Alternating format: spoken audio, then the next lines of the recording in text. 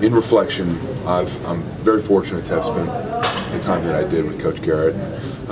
Whether he's here next year or somewhere else next year, the group of men that he's going to be in front of will be better men and better players because of it. In any way, did it feel like a permanent goodbye with Coach Garrett? Did you get that sense at all? And I don't think he has any idea what's going on. I don't think I have any idea what's going on. So in a lot of these situations, it's temporary-ish. You know, you say goodbye and hope for the best in the future, and you try and stay positive about a future connection if you're not together in the next adjacent year. I think we just need to work better on being together and playing together. There was a lot of times this year when the run game didn't complement the pass game, and the pass game didn't complement the run game, and the offense didn't complement the defense, or the defense didn't complement the offense, or special teams. It just situationally we weren't effective, and you know, I think that shows up in the way that the games turned out.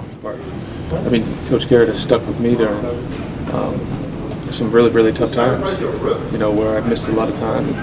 You know, the guy who inspired me and really made me a better football player than I thought I could be. So, from my standpoint, an unbelievable football coach, an unbelievable guy, and a guy that I love.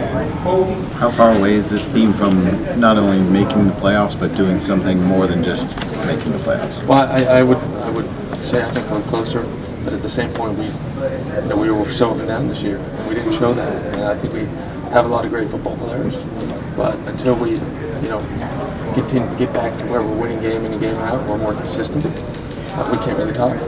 If there's a change that needs to happen, it needs to be with players and making sure we're better than we've lived and make sure you need to have the owner single you out as one of 3 people who he thinks is part of that core. I think it's good. Like I said, I want to be here. I love it here. You know, I love everything about this area, this team, place. Like I said before, the place I live. It's just I don't feel like I have anything to complain about in this situation. So yeah. And you mentioned a little bit about when you have success, how you can lose that focus. But do you have any more clarity today, now that the season's over, on where you feel like that focus went? Because you probably had seasons in the past where you had that success. I don't know.